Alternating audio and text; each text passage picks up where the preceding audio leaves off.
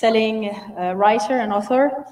You probably all know Lullaby, Chanson douce, which is was made into a film that's called Perfect Nanny, and that has garnered her France's most prestigious literary prize, the Goncourt.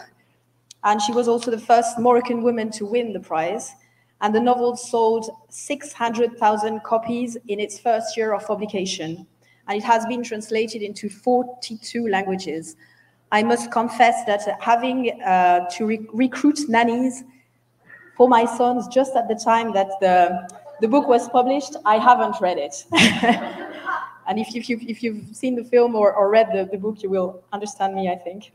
Leila Slimani also writes on women's sexuality, and her first novel, Adèle, dans le jardin de l'ogre, won the La Mamounia Prize for the best French language book written by a Moroccan author.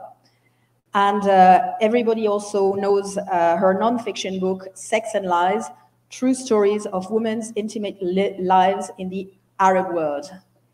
Her most recent book, In the Country of Others, Le Pays des Autres, is an ongoing trilogy that offers a fictionalized version of her own family's story.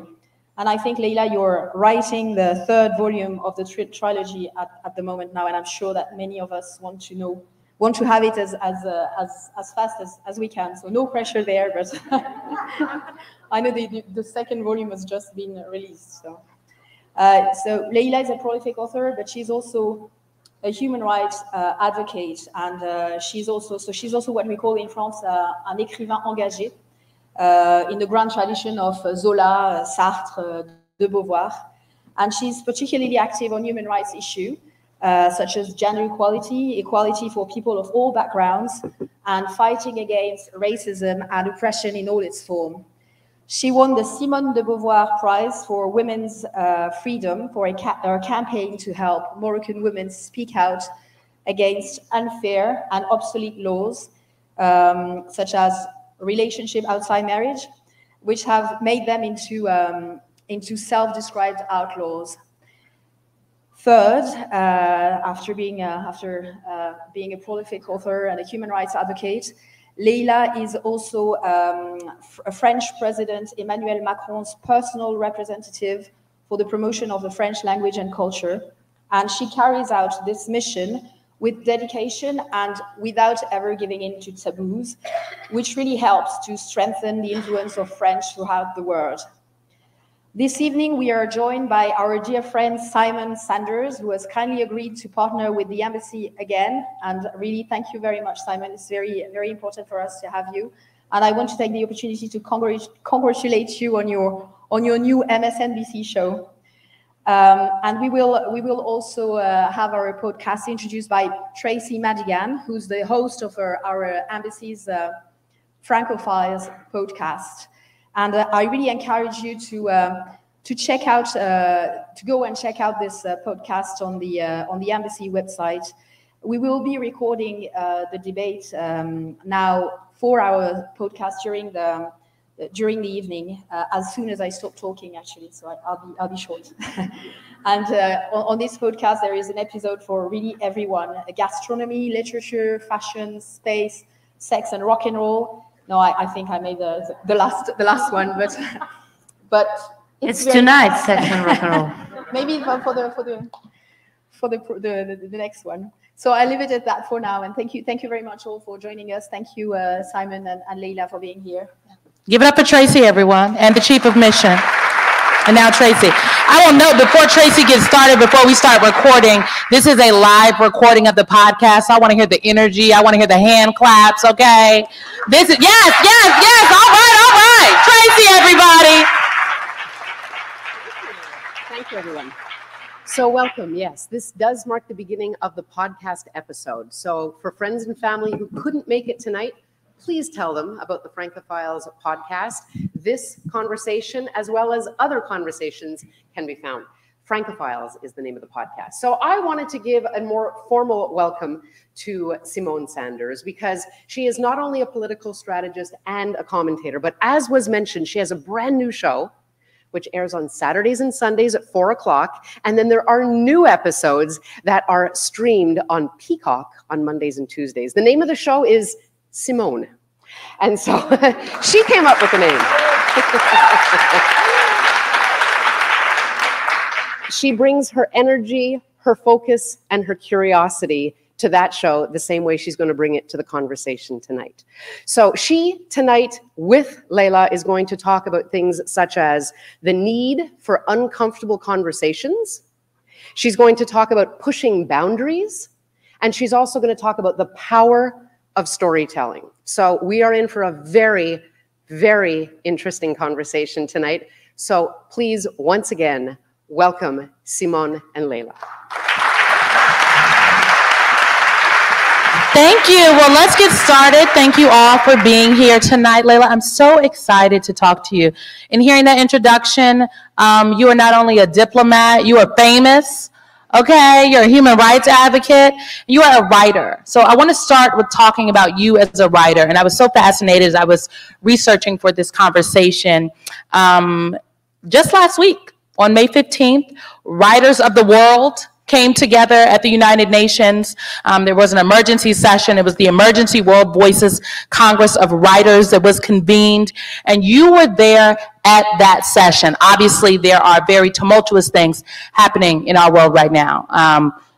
Europe is watching, and the world is actively, most of the world is actively working to help Ukraine fend off this unnecessary war being waged on them by Russia. So talk to me about that convening of those writers, and, you know, did y'all solve world peace? Did you find the answers in this convening? Tell us what went down.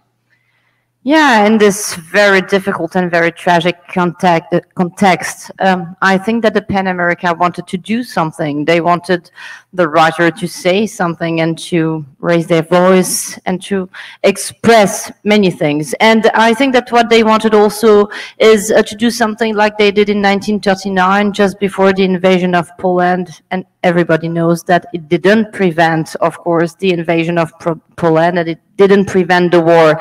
But the idea was just to give the opportunity to writers, and especially Ukrainian writers, because there was a delegation of Ukrainian writers who gave us a testimony about their experience in Ukraine.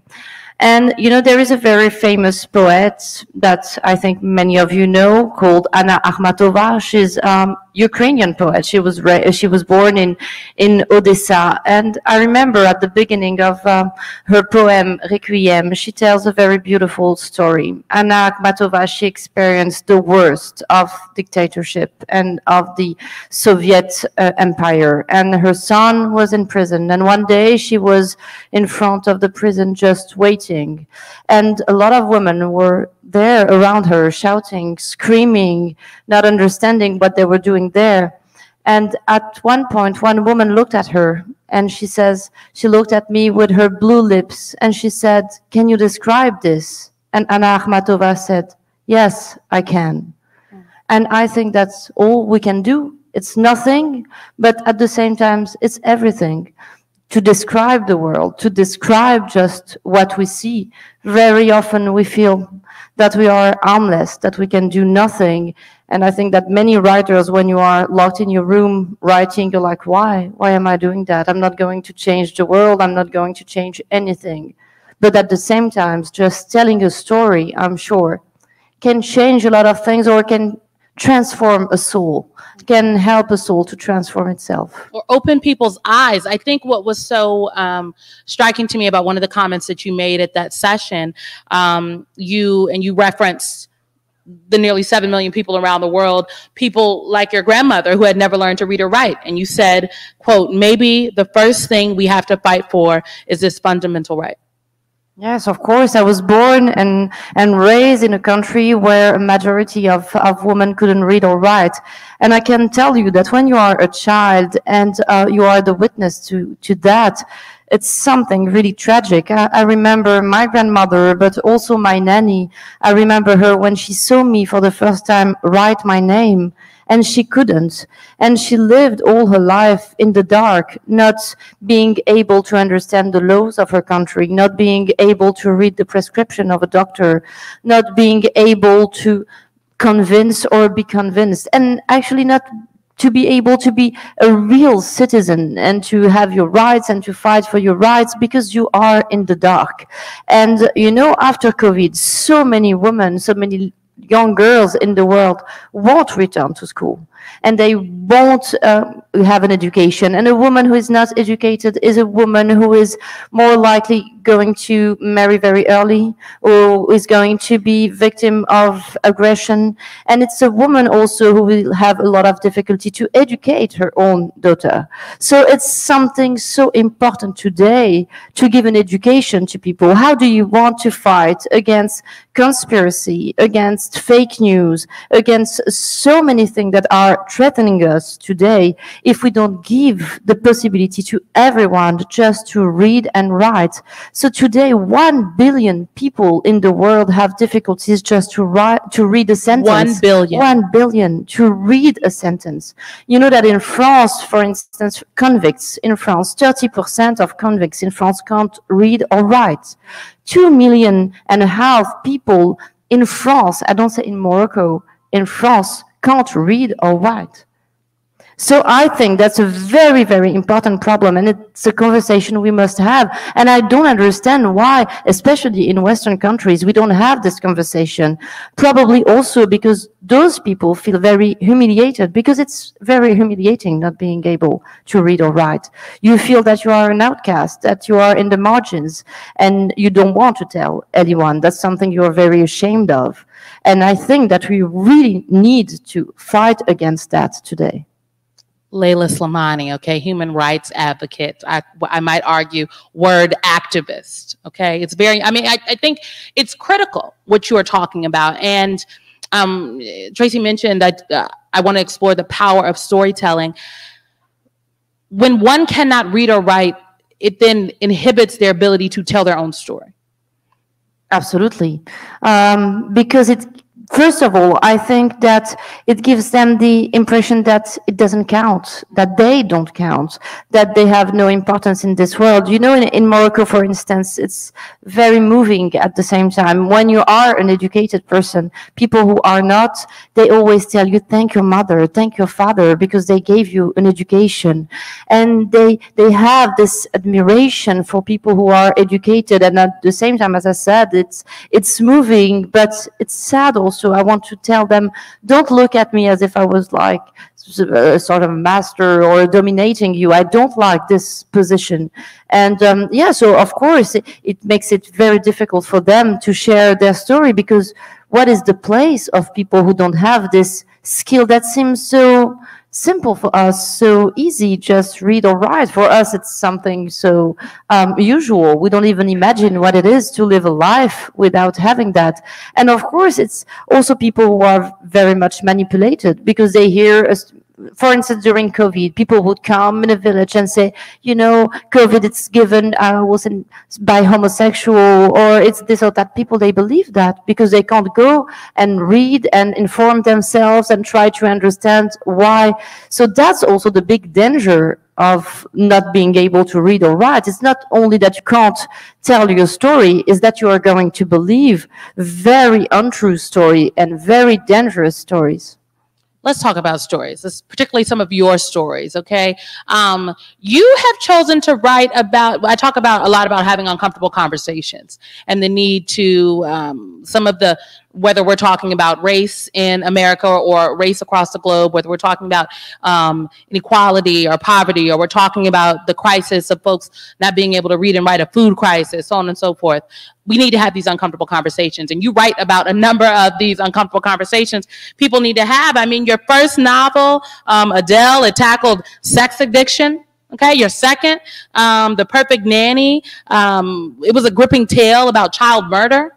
And your latest book, In the Country of Others, tackles issues of race, identity, colonialism. Talk to me a little bit about your latest story. First of all, about my topics, I was raised by women with a very dark imagination.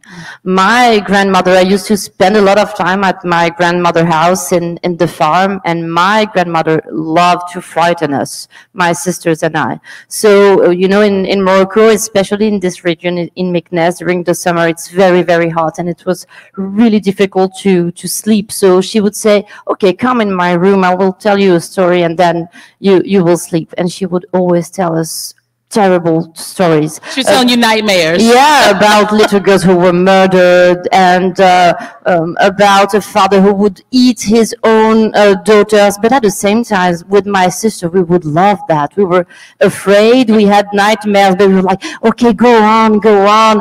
Another girl who is killed, please. And my mother was the same. My mother was very anxious, always telling us about all the bad thing that could happen. You know, I was really raised like an indoor cat. My mother was like, don't go out because you could die and people could rape you and people could kidnap you. And so I can't ride a bike. I can't drive. I can't barely swim. I can barely swim because my mother was like, oh, you're going to die. So I was always thinking that, wow, there are so many ways of dying. That's terrible. So I think that I had so many nightmares and that I was afraid of so many things that at one point I was like, yeah, I think I want to share with people because I want them to be as afraid as me. It's unfair that I'm the only one picturing all the time how I'm going to die and be raped and kidnapped. So I think that's why I always write about my nightmare, because I want to give them to you so I can get rid of them. Well, one nightmare turned into a movie. So, I mean, I think you put it on the pages beautifully. I'm so interested, your recent novel, and as folks mentioned in the introduction, it's a trilogy. And so this story is the story of your grandmother. And then the next story will be the story of your parents. And the third story will be the story about you. So you're going to have to tell me about those in just a moment. But before we go there, this particular novel, the first in this trilogy, it's not only I would call it a dramatized account of your family, but you also tell the story of the Moroccan Revolution. And I find it so interesting how you've intertwined these two stories and to document a very important part, but very difficult part of history for a number of people.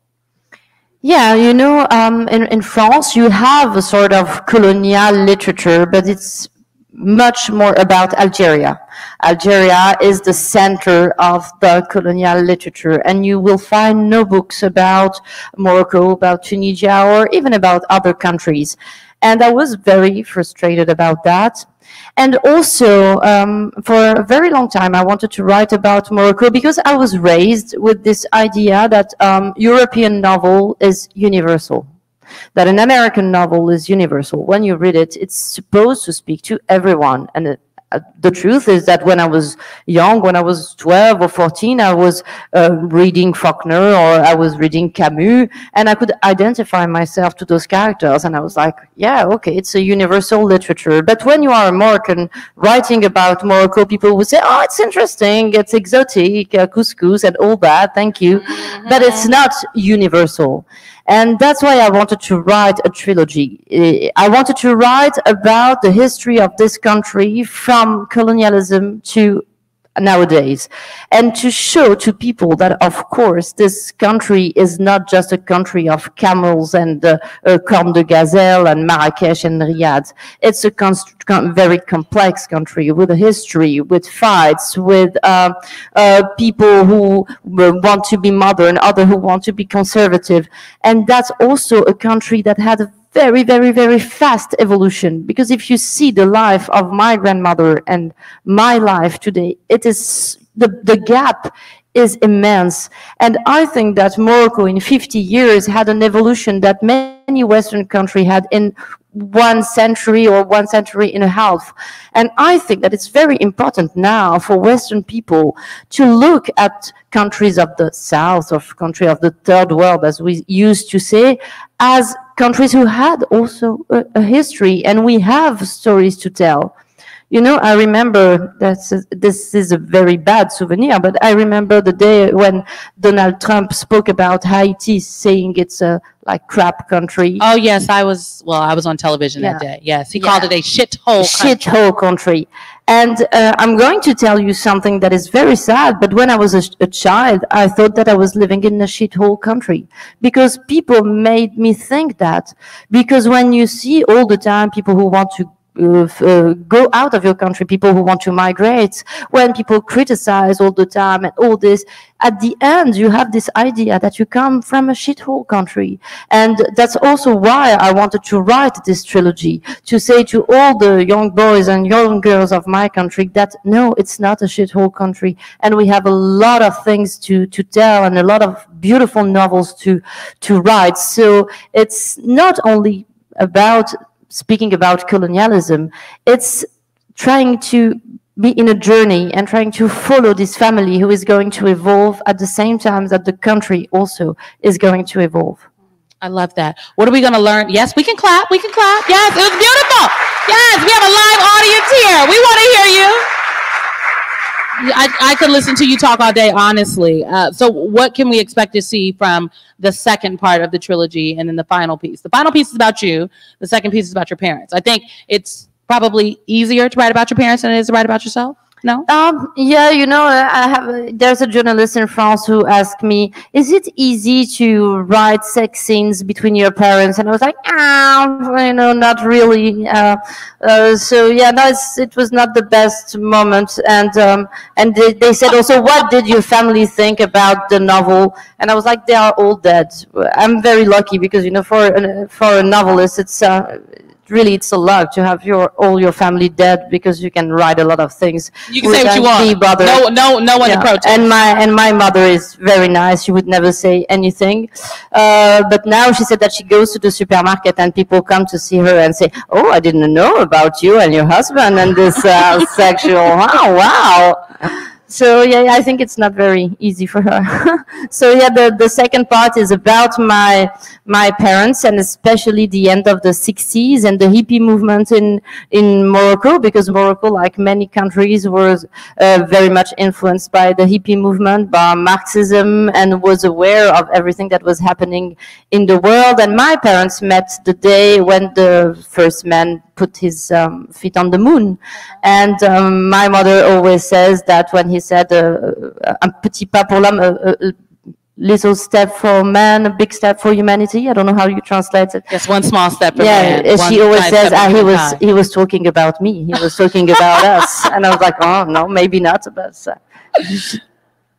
I cannot wait to read these. Okay, I want to also talk about Leila the diplomat, because I find it very interesting that particularly this novel, again, you are writing about colonialism. It was the French, it was the French. It was the French.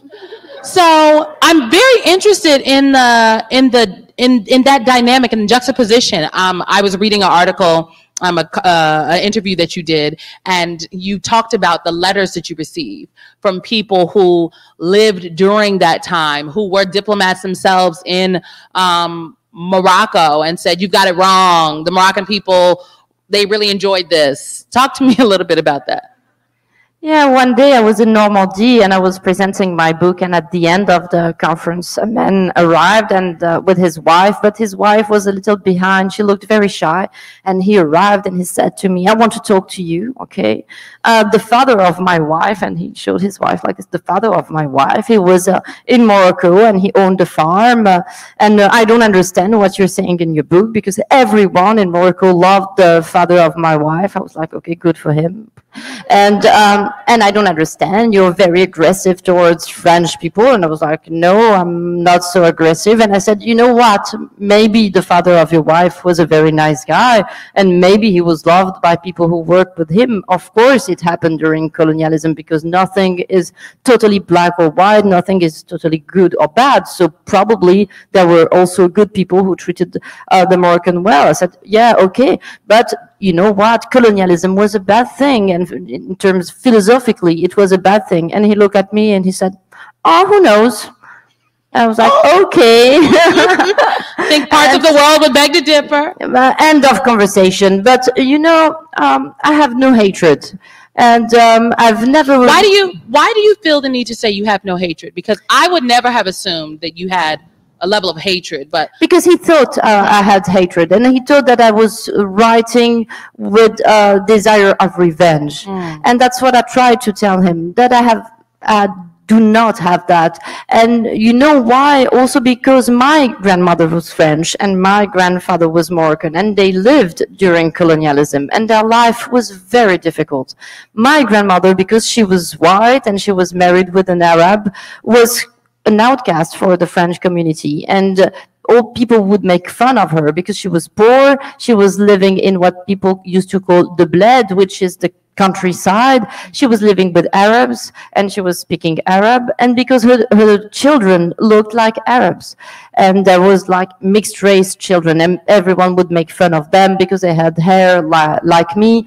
And I think that my grandmother, she suffered a lot. But at the same time, this couple was extraordinary.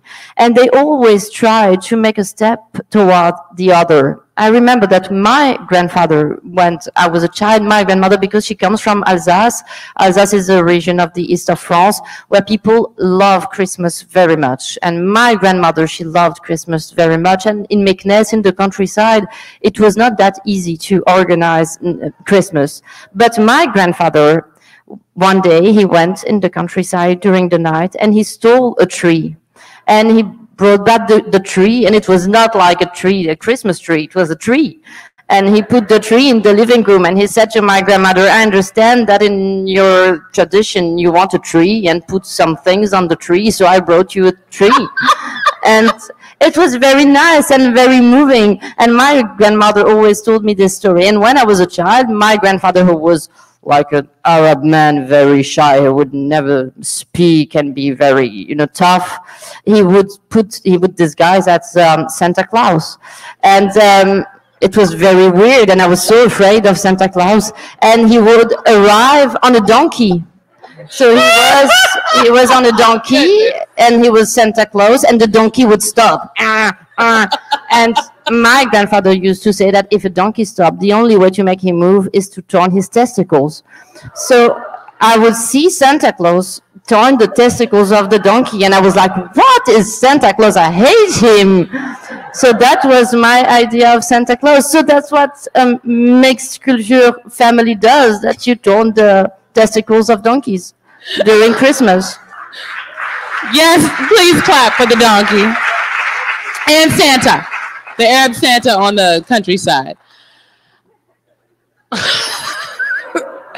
I can't. I love you. Honestly, I'm a fan. So in addition to hosting this very fabulous show on MSNBC, prior to that, I had a long life, even though I'm very young, in politics. And my last job in politics, I was a Senior Advisor and Chief Spokesperson to Vice President Kamala Harris. And I was with her. Yes, we can clap for the Vice President of the United States of America. She's fab. And I was with her on her last trip to France to meet with President Macron, and it was an amazing trip. I don't know, I don't see the ambassador, but I mean, they rolled out the red carpet. We love the French, okay? And I was struck though, and I'm always struck when I would travel with her because it is the first time for so many people when they have seen a woman of color represent the United States of America. And she's the first Black woman to serve as vice president. And every time I traveled to a different country, particularly when I worked in the federal government, I was always struck by the people of color I did not see in my counterparts. And so I'm wondering, how is it for you personally to represent France as a diplomat, as a French Moroccan woman? What does that mean to you?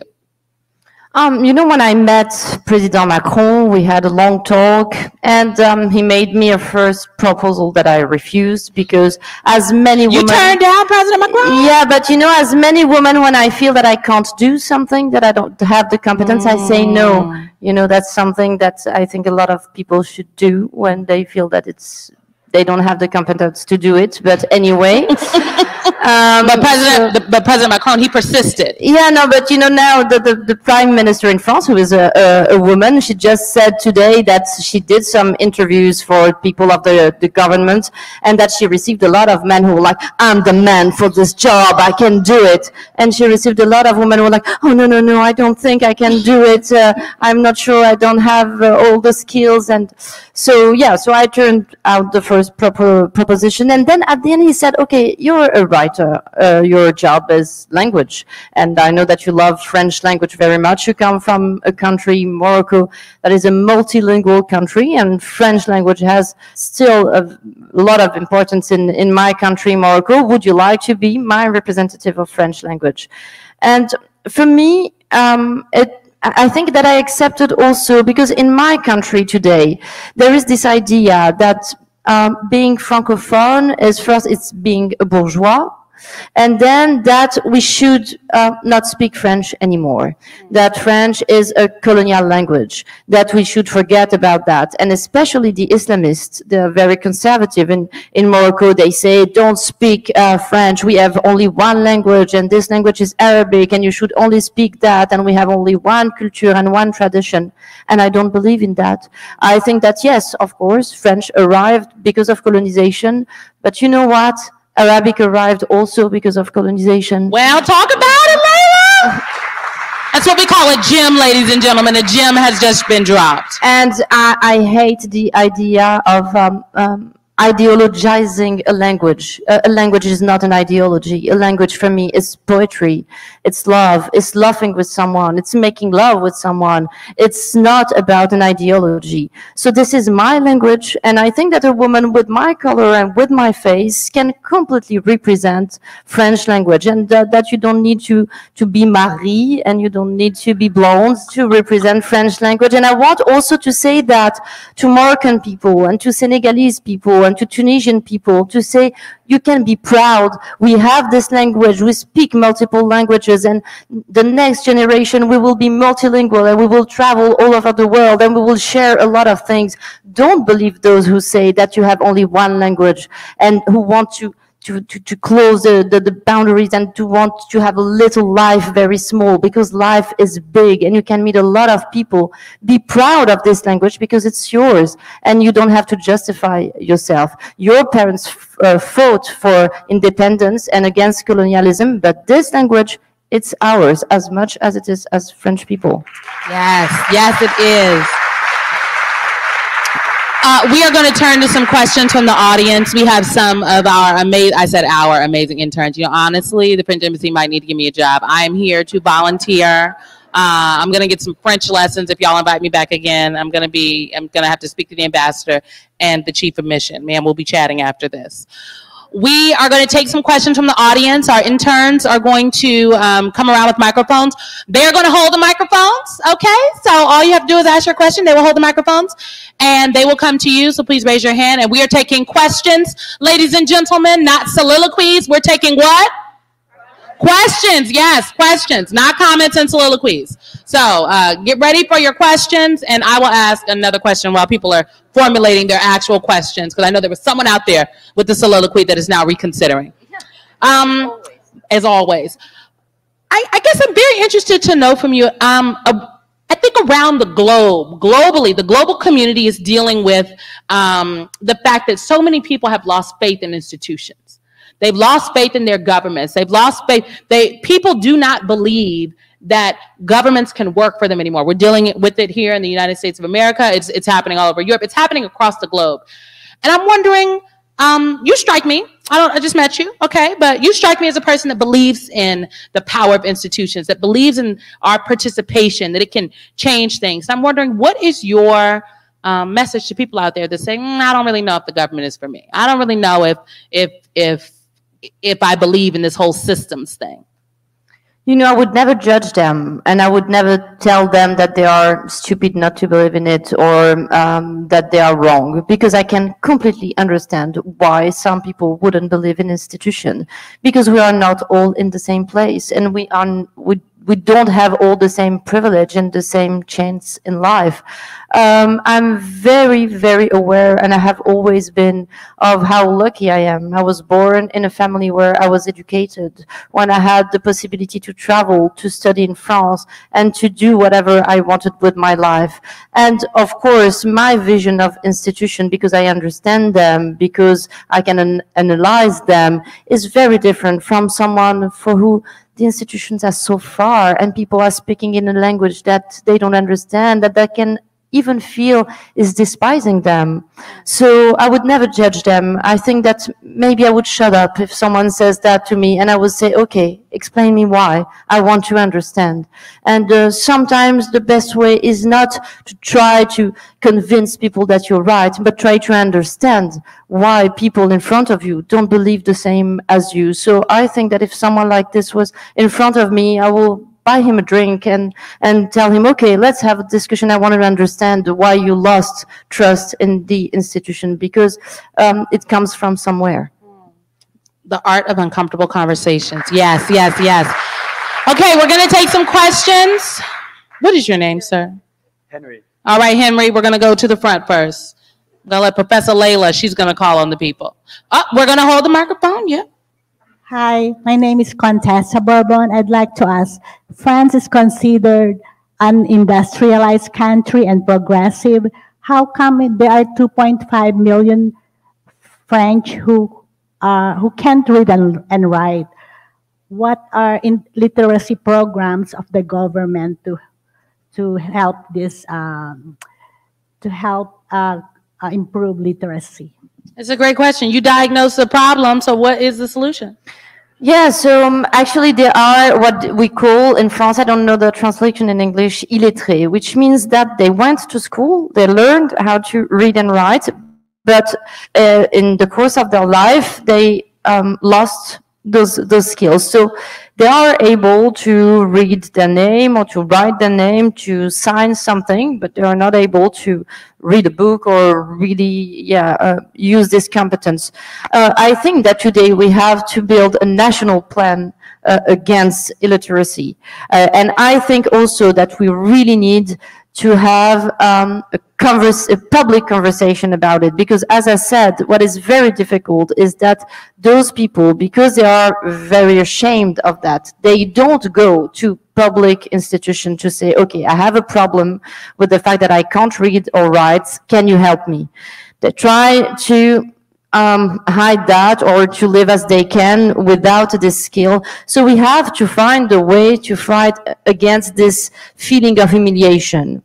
And I think also that it's going to be a very good way to fight against extremism, because the fact that you feel humiliated and that you feel an outcast and that you don't want to have a relationship with institution because you are ashamed, you are also probably going to be more convinced by people who say they are treating you bad and you should vote for me. All this is because of stranger and blah blah and blah blah. We know all that. And the truth is that those people, those 2.5 million people, they are in very specific region of France, desindustrialized region that lost a lot of jobs, people who are unemployed and whose life is very, very difficult. So I think we should build a sort of national plan for knowledge.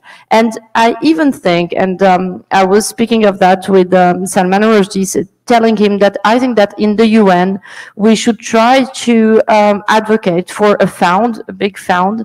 You have fund today for food, education, but a fund for knowledge in the whole world.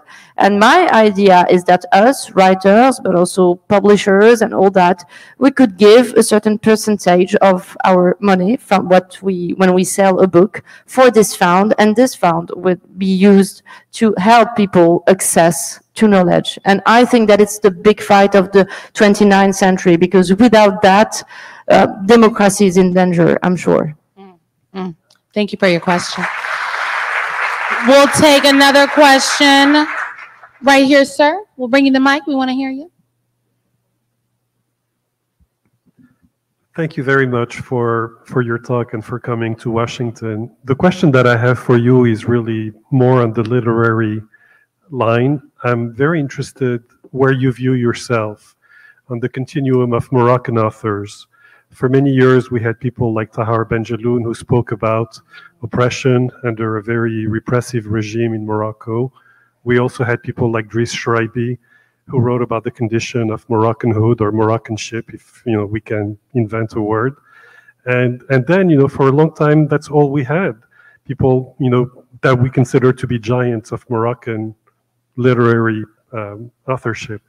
And then recently, there seems to have been an explosion of authors, which is wonderful in many ways. And so my question to you, I understand that you like to write about human rights.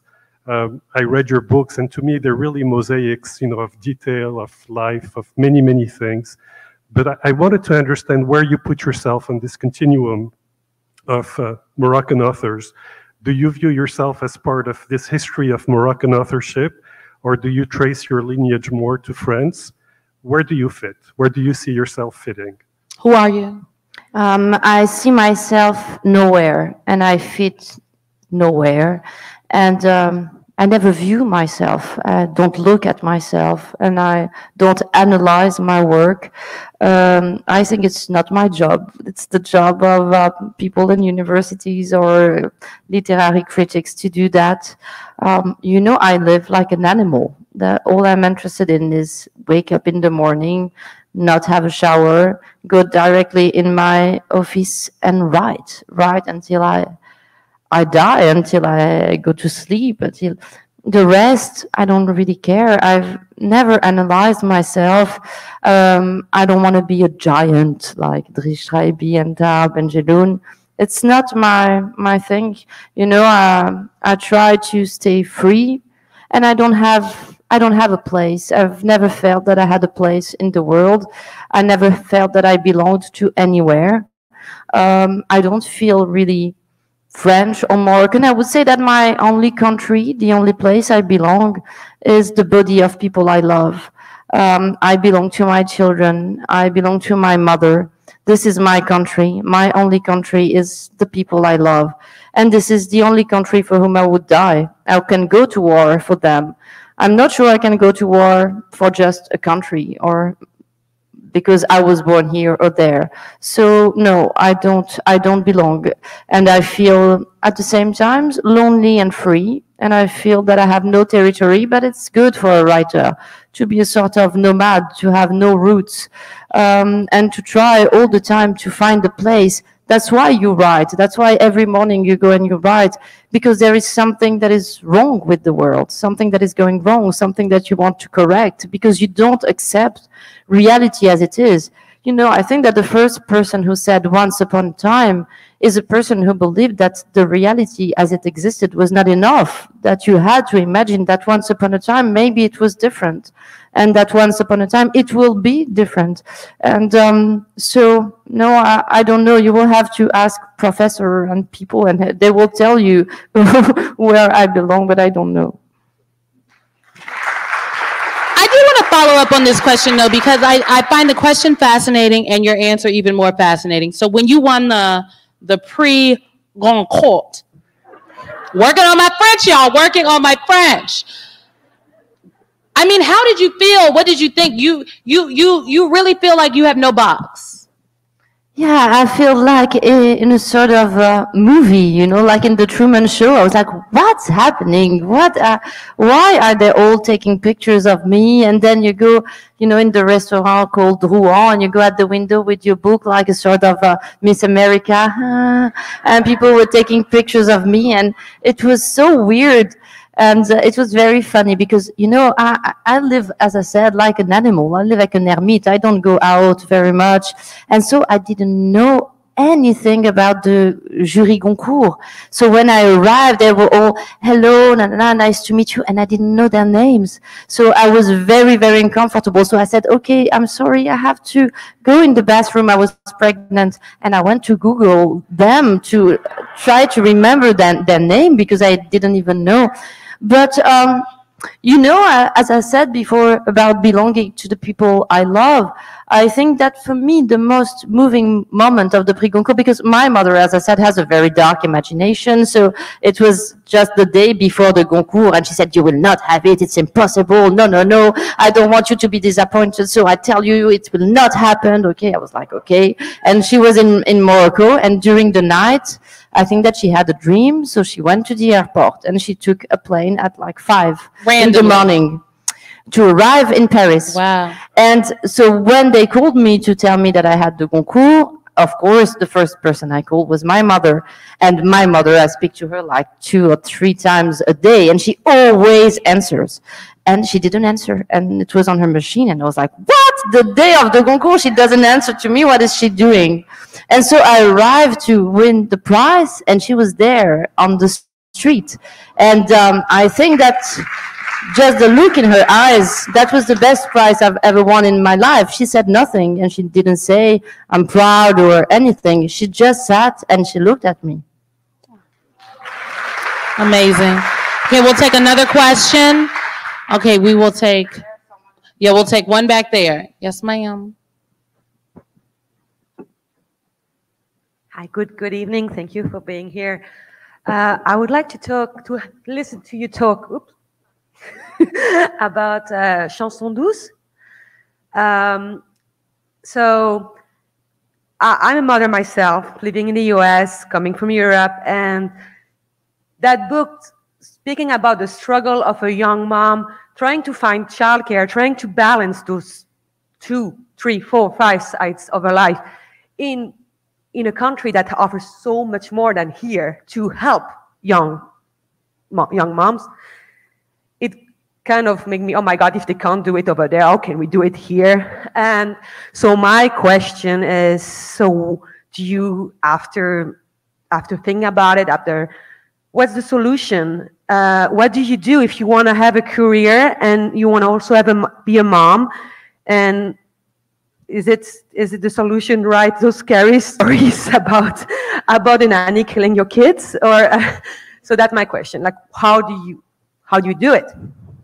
Oh, you know, I think that if I had the solution, I would be traveling all over the world. I would be a sort of guru, very rich, telling to women what is the solution to have it all. Because I don't have the solution, and I think that no one has the solution.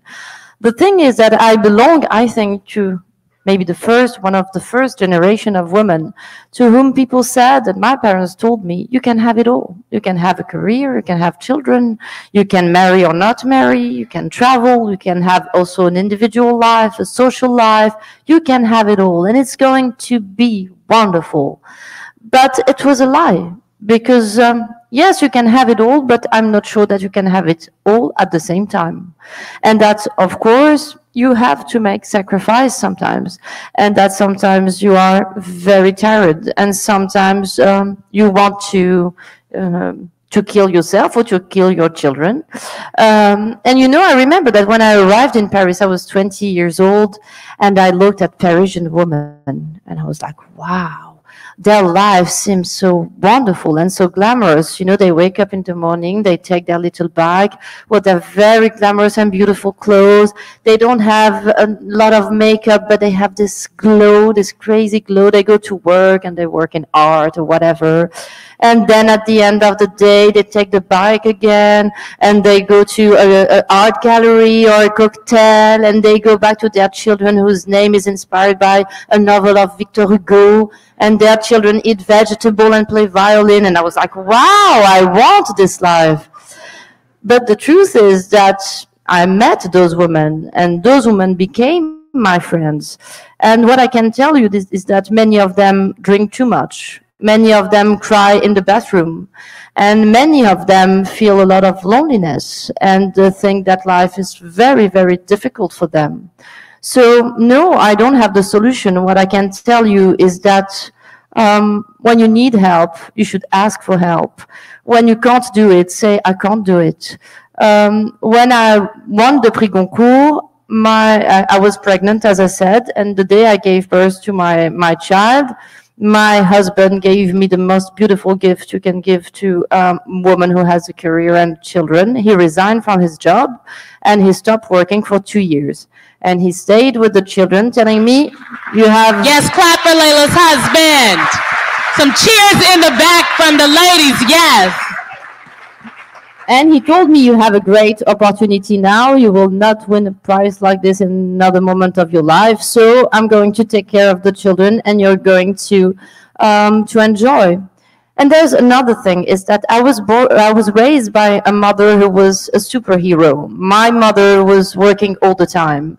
And she was working, she was taking care of us, she was going to shopping, she was cooking, she was hosting people, my father's friend and all that. And you know what? She would never complain. And do you know why she would never complain? Because if she complained, my father would say, you wanted to work, no? So don't complain. That's your choice. You choose to work. And that was the ideology at that time. But I've always told myself, if I want to complain, I will complain. And I complain all the time. And I arrive at home and I sit on the couch and I do exactly like my father did. I take a beer and I say, what are we eating tonight? And I think that you should give this gift to yourself. That's also the problem, is that we were raised with the idea that we are superheroes and that mothers are goddess and that we are supposed to do everything and that our children need us so much and that a father is not like a mother. You know, when I travel, I remember the beginning of the Prix Goncourt, my mother, she would call me and she said, oh, where are your children? And I'm like, well, their father, you left them alone. And I was like, no, I just told you with their father. So there is also the thing that ourselves, women, we have to accept the idea that a father can be as important as a mother. And we have to give a place and a space to men in the family. Okay, you will cook also, and you will help me, and it's just normal. I don't want to do everything, and I don't want to be the main character of my familial history. I think that my husband can be the main character, and it's not bothering me. I'm not feeling that he's replacing me. You know, all this theory of replacement, it's everywhere. No, you know, it's everywhere. And I think that even in the house, and I think that's not about replacement, it's about sharing. You share a life, you share also the dishes. All right, I think we have time for maybe 2 more quick ones. I'm going to let you pick. Okay, here. Yeah. Oh, that's a good one. Next one. Hi, good evening, Leila and Simone, and thanks for this discussion. I really enjoyed it. And I really like what you said, Leila, about the language and the colonization. What you said, it's all right, French, Arabic, but there is another language. It's not language of colonization. It's the Berber language. It's the language of Morocco. What do you think as activists for human rights to help those little kids in Morocco, in the Rif, Agadir, Meknes, to read and to write in the Berber language? In France today, the huge number of the immigrants from North Africa, they speak Berber. They live in France, they are French citizens, but they don't know how to read and to write in the Berber because there is discrimination against this language for 1,000 years. This Berber language belonged to one of the old civilizations in North Africa for 5,000 years. Are you thinking about writing something about this issue in the future? This is my question. Thank you. Oh, you know, I think that in Morocco we had a great revolution in terms of Berber and teaching Berber, because Morocco is the only Maghreb country that recognized Berber and Tamazight as an official language. And now in school, in every Berberian region, you have school in Berber. When you go in Morocco on the maps or in the streets, the name of the streets and the names of the road, it's in French, Arabic, and Berber now. And you know, when I was a child, it didn't exist, and it was something we would never speak about. It was a taboo.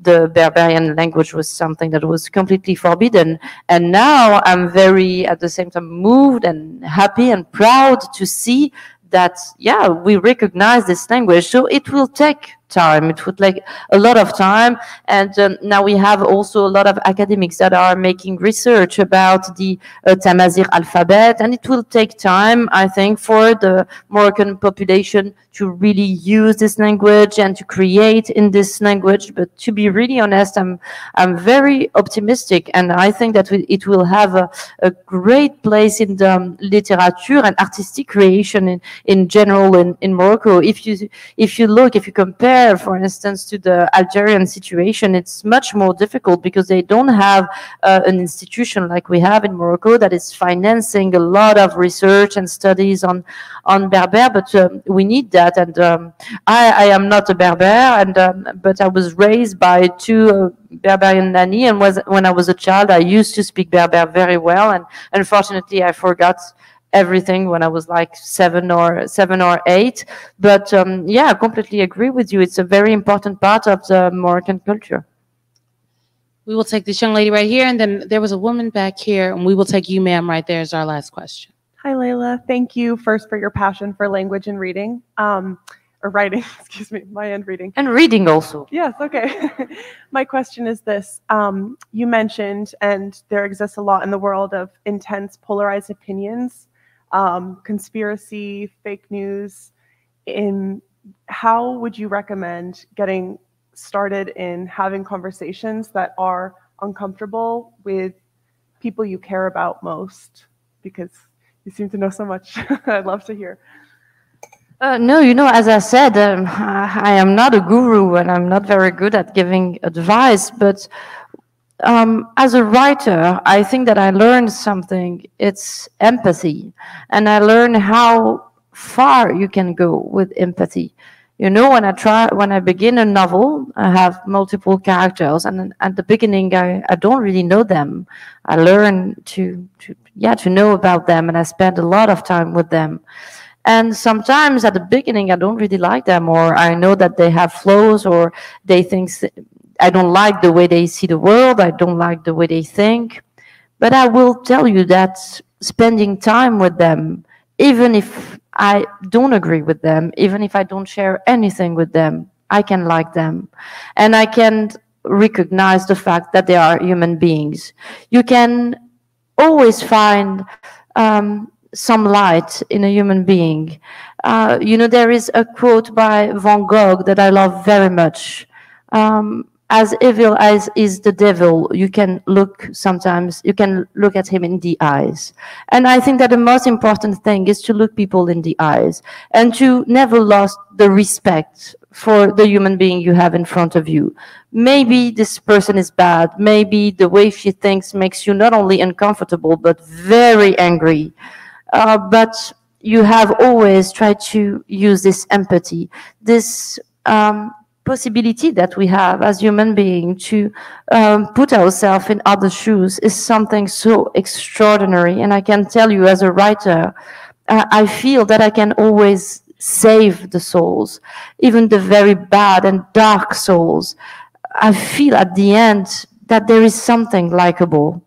No one is lost forever. No one is a bad person forever. There is always the possibility of being saved. That's why, I work a lot in prisons. I spend a lot of time in France in prison, and to go read in prison, and to help people write novels in prison. And because I believe in second chance, and I believe that no one is condemned for life, you can always have the possibility to create something, to find a light inside of you. And how do you want people to believe if you don't believe in them? So I think that the best you can do is try to use this empathy, and not always try also to have something from other people. Sometimes you give and you will not take, and it's not a problem. We live in a society where I give you, you give me. And I'm not supposed to give you and not receive something. And it's not a problem. I think I believe in gratuity in terms of relationships. Sometimes you can give and you receive nothing. You will receive later. That's not a problem. All right. Thank you. Thank you. And we'll have our last question right up here at the top. Yes. Leila, this has just been so enriching, so fulfilled. I mean, you keep saying you're not a guru, but I think you're a word guru, I must say. I mean, you won the award. Thank you. I have a quick, well, maybe not so quick question. I'm of Haitian origin, and one of the things that I'm struck by is the fluidity of language in the culture in which I was born. In other words, oftentimes families go in between French, English, Spanish. I grew up in a multilingual family. And my question is this: in terms of the theater, which I think is one of the most accessible, if one is lucky, forms of art for many people, is there in France that kind of multilingual staging of theatrical works? That's my question. I think this is a great place to end. Yes, yes, there is in France. I think that in terms of theater in France, we have a great diversity of things to offer. And if you go, I don't know, not only to Paris, but if you go to Paris, you can go in a theater and hear something in Arabic or hear something in Farsi. Or there was a very successful play in Paris that was played in Vietnamese, for instance, and everyone was completely crazy about this play, and it was a play about multilingualism and about the Vietnamese community and how they struggle between French and Vietnamese language. So yes, of course, we have that. And I think, to be honest, that it is the future. We're going to be more and more multilingual, and it's good. I think that the next generation, for them, it's absolutely normal, or not unusual at least, to hear multiple languages, to switch from one to another. You know, I live now in Portugal, so at home we speak French, and my daughter, she goes to a school where she speaks Portuguese and English. And the other day she went to a friend who is Portuguese, and they are speaking Portuguese at home, and she came back home and she said, "Mom, I don't understand." In this family, they don't have a home language like us. And she thought that French was like our home language, like our secret language. And I was like, no, you know, a lot of people are speaking this language actually in many places in the world. But for her, it's very, yeah, she doesn't even question that. She goes from English to Portuguese, and you can see also in Morocco, you know, you take the bus in Morocco, you go in the street, you will hear people speaking on the phone, and they mix sometimes 2, 3, 4 languages, Arabic, English, French, Berber, and they mix all that. And it's both very funny, very intelligent, and very creative, and I love that. And that's a new way also of speaking. And I think that for many years, the problem with French language and with the way we used to teach French language was that a lot of people didn't dare to speak French when it was not perfect. People say, if I don't speak perfectly, people are going to look bad at me and they are going to judge me. And now when I travel as a Francophone representative, I always say to people, you have the right to speak French and to make mistakes. People are not going to judge you. I think it's something that is very different with English. If you travel all over the world, people will speak in English with you and they make mistakes, as I do. You know, and I don't feel ashamed. Sometimes I'm looking for my words, and that's not a problem. I'm trying to share something with you, and you will, I'm sure, forgive me if I make mistakes. So that's why I say, people, tell them, excuse my French. You can excuse your French if you don't speak very good French. Leila Slimani, thank you for such a rousing conversation. Thank you. Thank you. And thank you all for being here. Thank you, Simone. Thank you. Download the podcast and follow along. Y'all have a great night. Okay, give her one more round of applause. This was so good. So amazing. Thank you all so much. Thank you to the French Embassy, as always, for having me. When I come back, please excuse my French. It will be better next time. Thank you to the Chief of Mission. Thank you to Ambassador Etienne. And you all have a lovely evening. And there is a reception right outside the doors. Thank you so much.